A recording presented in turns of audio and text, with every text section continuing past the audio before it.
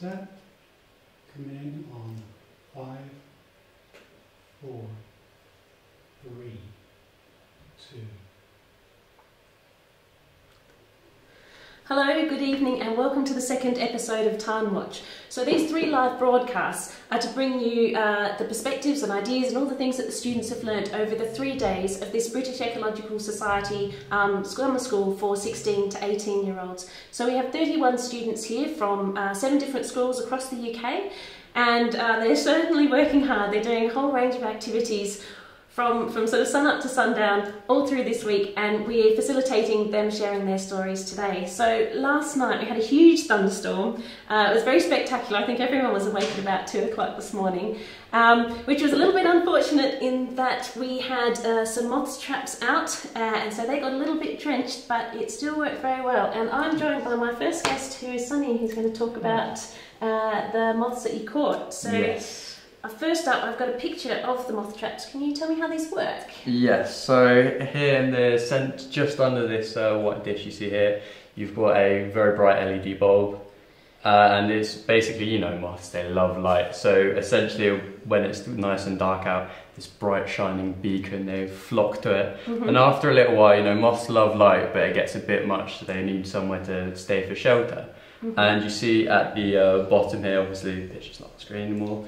There's egg boxes that provide perfect little cubby holes for these moths to shelter in for the night, which is then where we take the trap back in the morning very early, 6-day rise, very brutal. And then we take them out very carefully, sort of guide the moths into little not test tubes, but capsules we can look at them through. Alright, so we've got a little bit of footage of moths in all of the tubes that you got. Some of them large, some of them fluttery, some of them both. And there's a lot of moths there. A hell of a lot of moths. Yeah? Yeah, but, and it's funny too, because obviously when you see moths out in the wild, you're not really looking at what type of moth it is. You're just like, okay, that's a moth. I know why it's here because I put my torch on or something, and you're just trying to get it to leave you alone. But when you start looking at these things at closer detail and trying to identify them, there's actually a lot of difference in just the same species of moth, let alone the different types of moth you can get in one area. Right. So how did you go about identifying them? I can see books there, and it looks like you've got some... Well, we had some very informative resident experts on hand, as like Dan, as you'll talk to in a moment. But the books were very useful. They had keys, so you'd go through the antennas, the wing shapes, the thoraxes of the moths, and you'd essentially work out what species of moth it was, and then you'd go through looking at the patterns and comparing it to the diagrams in the book and work out which types of moths you actually had looking at. They've got some great names too, haven't they? They've got some wonderful names. So I think this is one of your videos. Can you tell me about this moth? Yes, this is an antler moth. This is a very common moth that we got. We must have gotten about 10-15 of these lot. But all sorts of different shapes and sizes, male, female, some of them very large, some of them very small. Extremely common in this area, and surprising too, because they're not the usual type of moth you might get in your house. They're very, I think, more outdoorsy kind of moths, because I haven't seen any in my house anyway. Right. So I get the impression you quite enjoyed this. Oh, it was a lot of fun, you know. It's funny because at the beginning of the week I really had no idea what entomology was, and I truly feel ready for a PhD. That's brilliant to hear. That's fantastic. I missed much of the moth session. It was a little bit early for me, but I did enjoy coming down and seeing just the sheer numbers and diversity of moths. Yeah, it's crazy. We did not expect the yield that we got, I have to say. Particularly with the thunderstorm. Yeah, honestly, we were expecting, you know, maybe some of the moths worked out that they should get out of Dodge whilst they could in the thunderstorm, but perhaps they find the egg boxes just that comforting. Brilliant. Well, thank you very much for joining me, Sunny, and sharing your perspectives on what you learned here. We're now going to go to an interview that we recorded yesterday, that 3 of the students, Latifa, Mariam and Izzy, recorded with my colleague Yosef.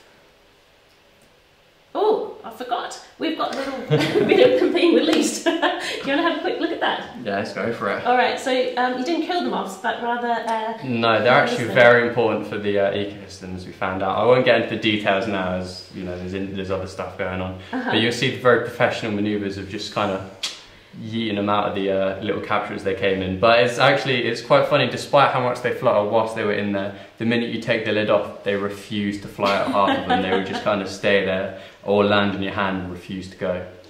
Brilliant, that's marvellous. Thank you very much. So this time we will actually go to the interview with Yosef. So here we go. Thanks, Sonny. Thank you. Welcome back, guys. I'm Mariam. This is Ivy and this is Latifa. So today we're having Yosef from the Open University and we're going to be asking him some questions, so please stay tuned. Alright, so Yusuf, you never moved from Eritrea. I just wanted to ask, how was it like living in Eritrea?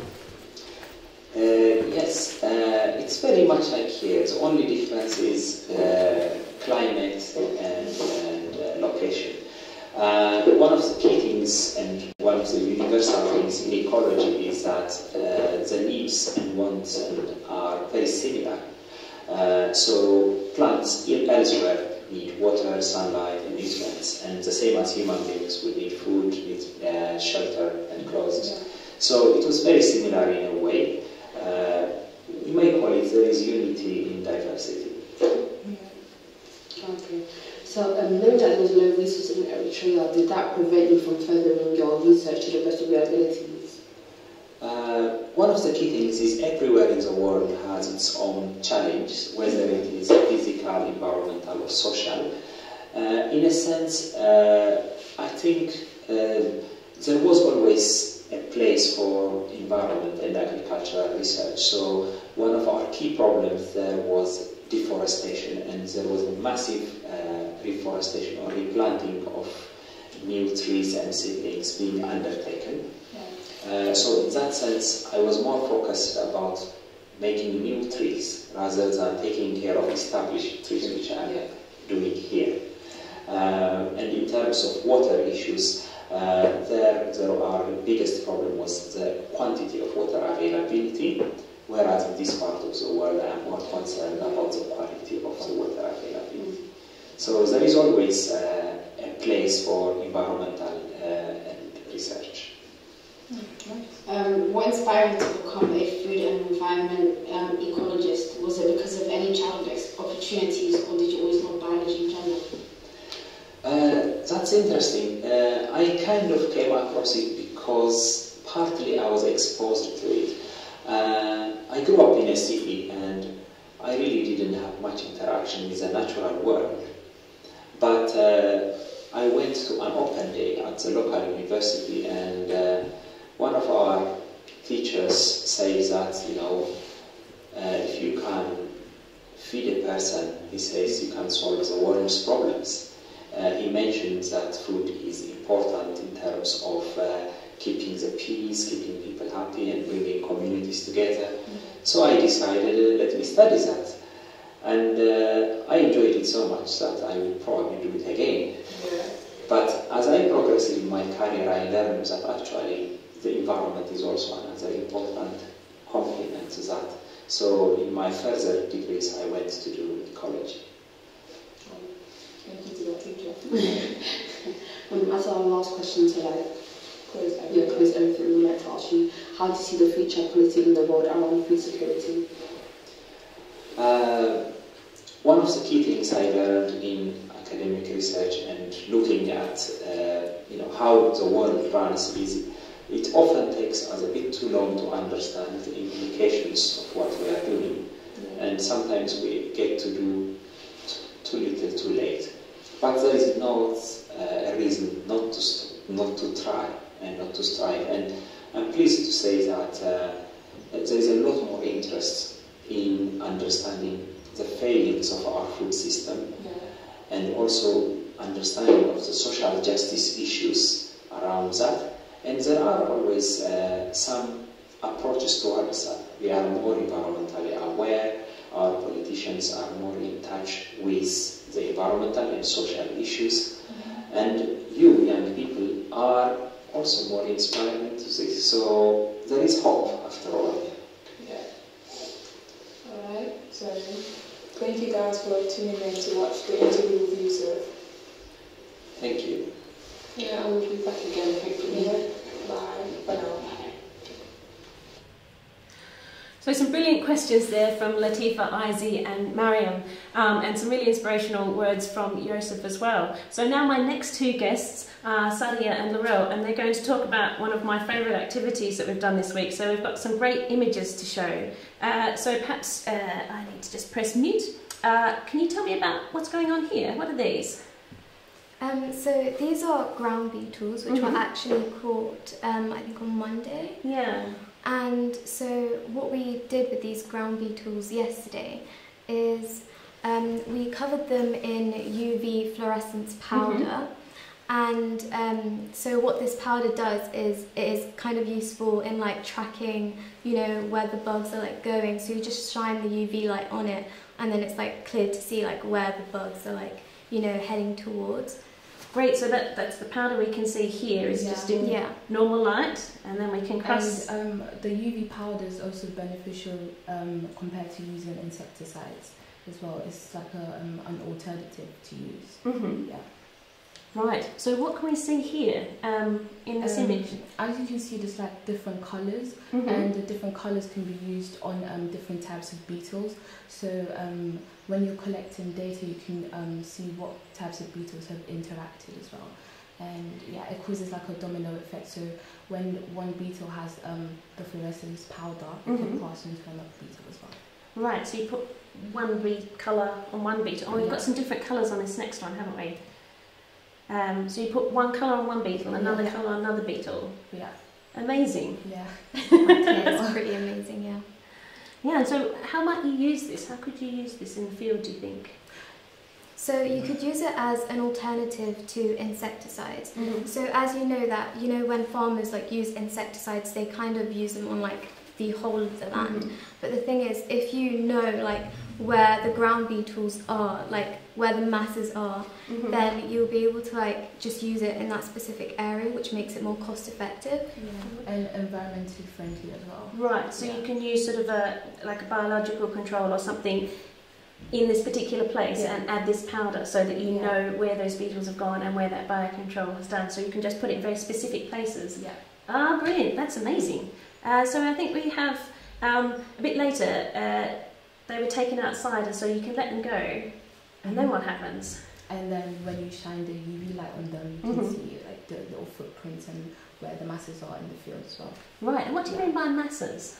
It's basically like where most of the beetles would hide, and so instead of using insecticides and spraying the whole field, you could spray on that specific area. Right. So using the UV light and insecticides could be like a balance. So it's like using like 50-50 basically of both of them. Yeah, so the UV is a way of tracking them. So the powder itself doesn't hurt the insects though, does it? No, it's not harmful. No, we have a nice picture to show that it's non-toxic. Yeah, it doesn't harm the beetles. No, so you're able to put it on your faces and things and show it. So I think that's a really nice kind of photo. It's a bit late at night and a bit blurry and things, but that's rather amazing. What a fantastic thing to be able to do. Yeah. Did you enjoy it? Yeah. I did, 100%. Fantastic. Well, thank you very much for joining me and telling me all about it. Just the visuals on that were just so exciting. So the next bit of footage we have is of you also. So this was collecting roots and things today? Yeah. We were just looking at them underneath the microscope.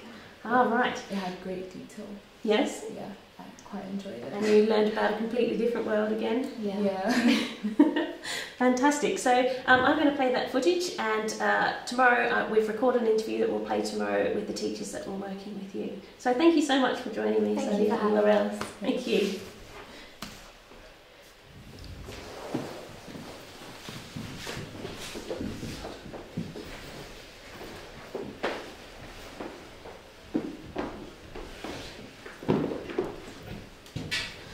Oh, so what you can see here, as Sadia and Laurel have just changed position, but they were digging up soil all over the place and collecting different roots and nodules and noting which tree species this soil came from under. But my next guests are here, so we are now joined by Dan Foreman from the University of Swansea and Sarah, who's one of the teachers here with her students.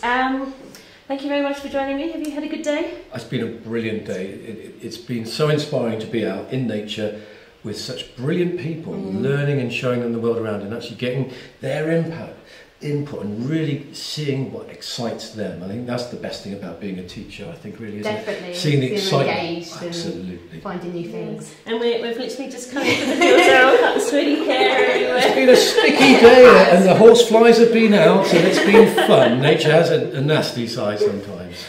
So what was the activity that you were looking at this afternoon? So what we were doing this afternoon, we were covering quite a lot of ground, really. We were talking about what conservation is and what it means to us and why we conserve and how we can monitor different populations of different organisms. Right. And we chose to focus on reptiles because reptiles are often a very neglected group within the United Kingdom, and one of them has a particularly bad press, as you would appreciate, our single venomous snake, the adder.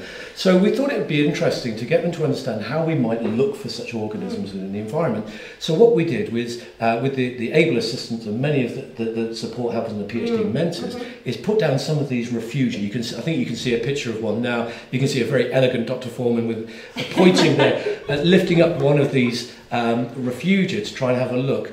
We were very interested in what we might find, and we never know when you come to a refugia what's going to be underneath. And were they reptiles? No.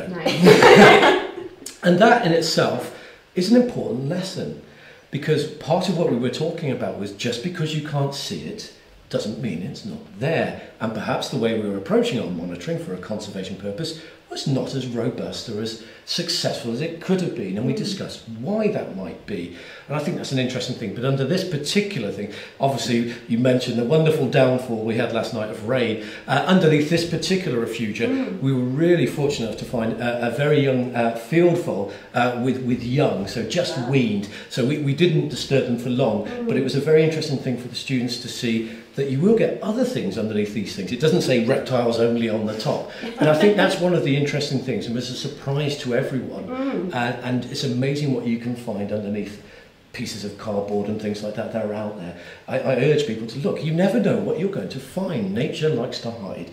And underneath these lovely environments is a great place to be. Yeah, it was such a simple thing to do, but incredibly effective. I think the next picture we have is you talking to another one of our teachers, and so this week is predominantly about the students and the experience that the students have and exposing them to a whole range of different opportunities and skills and explorations. But it's also a chance for the teachers to come along and learn as well, and from us to learn from you. It definitely is great to speak to different academics and find out about the latest research. So actually we can go back to our classrooms and really inspire the next generation of scientists and say, look, this is what's going on, and get them really excited and infused. And it's just been such a privilege to see the students engaging in all different areas of science and become really excited with things that they might have not heard of before or had any idea about. So it's been really good. And also just to network with other teachers and share ideas. I know we've got teachers from science backgrounds, geography backgrounds, and actually looking at some of those cross-curricular ideas as well. And I found it very helpful, and I learned quite a lot and really enjoyed talking to people. Let's have a look at the next picture we have. Dan, can you tell us a little bit about this? Yeah, we wandered through what was some remnants of some ancient woodland, effectively, and we were able to use our identification skills to actually look and identify plants that would tell us it's an ancient wood, because the beauty of nature is it gives us lots of clues if you know what to look for. And we use a concept called ancient wood indicators. So these are plants whose presence in an environment suggests that there's been continuous woodland cover. So that makes this site a very important site, because the older it is, the more continuous cover there's been, the more likely it is to be embellished with some really fantastic biodiversity. We may not have been looking at that, but we were showing the students that you don't look at everything. You can't look at everything. You don't have enough lifetimes to look at everything in one wood. But what you can do is you can look at 3 or 4 different things to give you an idea of what might be there. And that's a really important concept to introduce to students, that you don't look at everything, find out what things mean and look for those things. Really interesting. And it's a great site. And we were able to sort of explore the fact there were some non-native plants in there as well, which are a potential threat to the ancient woodland there. So, for example, there was a lot of raspberry. And most people don't think raspberry's not a problem. Well, raspberry, when it encroaches into woodlands and things like that, can actually start to take over native plants. So we were talking about that and how they got there, why they got there, and how we can stop things like that that in the future, because ultimately we are creating problems for future generations to solve.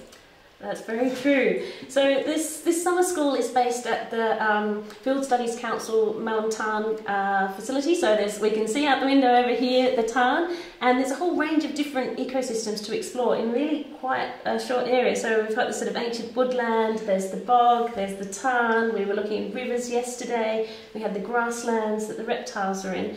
It's a pretty great spot to be. Look around. You can't get a better place. There are few places on the planet really that you can explore such a myriad of different habitats, and obviously within those different habitats you have very different communities, and that makes it very exciting and very permissible for us to actually access this for students to see.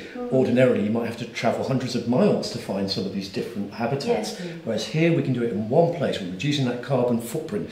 Clearly we need to do that, but we're also exposing them to these wonderful organisms in a small place that we can just walk to. What a great sign. Yeah, it's fantastic. So we still have, we've got a few minutes left. So one of the things I wanted to talk about that I think both of you do so brilliantly is motivating people. So that's not just your students, but other teachers, other scientists. So I wanted to ask you how you motivate people and why you think motivation is important. I think for me, I just really enjoy science. I love the whole range of different things, and just feel really privileged to be able to try and engage students and get them enthusiastic about things. And there's so many great teachers out there, and so many great potential teachers. That's been another great thing this week. We've got different mentors, and actually seeing them really come along in their presenting skills and talking to students and really engaging them is great to see. Because we always need more teachers, but actually enthusiastic teachers and teachers that are actually going to inspire the next generation. I know it's a bit cliche to say, but actually it's really important for them. No, I absolutely agree. How can you not be passionate and enthusiastic about nature? We live on this brilliant planet. Every day I'm amazed, every day I'm inspired. I get up and I look at things, and I try to look through a child's eye every time I look at things and see that beauty. I don't necessarily need to know what it is. I don't necessarily need to know its Latin name sometimes, just to experience that and be there. I think that's a wonderful thing, and I love to share that passion and enthusiasm and knowledge and get people to put names to things that they've walked past for all of their lives and actually say, actually, that's this. And it's really important. They start seeing that, and they start putting the names to them, and they start recognising there are other plants and insects that they don't recognise, and they look in a book and find out. And that's how this journey starts. And we all start somewhere. You're not born an expert, you become an expert. And it's a journey, and I'm certainly not an expert. I think by the time I retire, maybe I might be. Seems to be quite a few things, definitely. I'm many things, but I'm an expert. But it's so invigorating to be amongst like-minded people as well, and we forget that because often we're all sitting alone in our little offices sometimes, or in our classes, and we forget we're part of a community. We're part of a really important, vibrant community that cares for people, cares for the planet, but cares for the things that don't have a voice. And I think that's such an important mission of myself and many of us around here, is to put those voices on there. Can I ask you a little bit how you, about your career path? And we've been talking a lot about sort of options, career options in ecology and different, I don't know too many ecologists who've had sort of a dead straight path. They seem to have, really interesting backgrounds and things. Can you tell me a little bit about how you came to have your current position? Yeah, well, I actually went through school, did my A-levels, decided to do a degree in zoology, and actually Dan was my tutor. Amazing. I feel really old. And I went straight into teaching from there. I completed PGCE and then went straight into teaching. I was slightly unsure what I wanted to do when I finished uni, and actually I fell in love with teaching, and just been teaching ever since. Taught in different schools, and actually gone through teaching different sciences. I've taught 11 to 16 and now 11 to 18 students as well, and gone through different positions within school, and actually I get to combine at the moment a head of year role, which is more pastoral, along with my passion for the science as well. Right. That's brilliant. That's it. It was a pleasure to teach you as well. Thank you. For myself, I can be honest, I fell in love with nature from day one. I went through my teens, and I've got to be honest, I fell off the wagon a little bit with nature. It wasn't a cool thing to do, and I missed it. I really missed it. I didn't do very well at school because I didn't like the structure of school, but I went to college and did it independently, and in that independence I thrived. I didn't like people asking me to do things. I wanted to drive them myself. Right. And it really worked for me. So I think the lesson I can say to people is don't worry if you don't get good marks straight away. You can find a way forward. It hasn't inhibited me or stopped me. And I've been very fortunate. I did a degree in environmental science, which really allowed me to see the world around me in very different ways, including geography, including physics and chemistry, which I think has been a really interesting insight for me, becoming a zoologist, ecologist now, because I'm able to drag in engineering and physics and all these other wonderful subjects, and they complement each other. We forget that. Yeah. Ecology is not in isolation, No, and there's a risk definitely to putting it in isolation. I think broadening it out, and obviously I've been fortunate enough to secure a position at a university, and one of the greatest pleasures of being an academic, as I'm sure you will agree, is seeing the successes of your students, and to be sat next to a graduate of mine who's an excellent teacher fills me with pride and reminds me that it's not just about the research, it's about people. Without good people, you can never make change. With the right people, with the right attitude, change is always possible. That's very, very true. I think the last image I have here that I'd like to cross to now is a student photo of the Tarn. So you can see the lovely flowers and things in the foreground. One of the reasons I want to show that is because I think one of the interesting things this week has been getting to look through the students' eyes. So we've been sort of following them around with cameras and giving them iPads and cameras, and there's a photography competition running. So we're seeing what the students are seeing and their perspectives that I found inspiring, challenging. It's sort of different to my own perspective. I think, oh, I've never looked at things like that. That's extraordinary. What do you think you've learnt this week? What have I learnt this week? That's such a big question. Just actually that there's so many areas, and just actually everything can be an inspiration to someone, and what one person finds interesting, someone else might not, but they'll find something else interesting, and that's okay. And actually we need everyone having interest in a whole range of things to actually work together. And it's actually been great to hear different academics working with people from different fields. So yesterday we had someone that was actually really interested in computer science, and a geologist and an environmentalist, all working together, looking at actually how floods can be reduced. So that was really interesting as well. And I keep seeing different students sort of attracted to the different people visiting. So when the session finishes, it'll be someone different who's approached that person going, oh, that interested me, or I like the way you're doing that. So I think as diverse as the teaching staff are, it's sort of mirroring the diversity of the students. Definitely. Yeah, all right, so I think we're just about out of time. There are a couple of things I wanted to talk about before we wrap up. So tomorrow, or tonight, there's a few things happening. So I think they're going to set up some camera traps and look at some mammals and things around. I heard someone saw an otter today. I saw an otter last night. Secretly, I put it in the Tarn. So I'm incredibly jealous of the students who saw an otter. That's amazing. So looking at mammals, life in and around caves, so there's some cave journeys, so if you'd like to tune in tomorrow, you'll be able to hopefully see some great footage that students have captured and hear about their perspective from the caves. And revisiting those sort of large global challenges that the students were talking about right at the beginning of the week, and revisiting those and how ecology and people interact. So I wanted to say, I don't think I've ever introduced myself, which is a bit of an oversight. So my name's Julia Cook. I'm a lecturer in ecology at the Open University.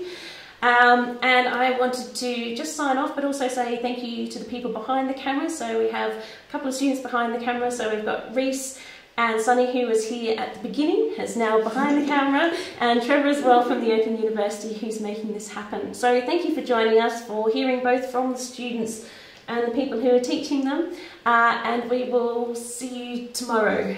Thank you very much, and see you then. Bye. Bye.